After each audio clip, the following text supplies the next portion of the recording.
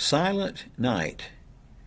In Silent Night, we're playing the melody in the right hand. For the first verse, we're playing full chords in the left hand.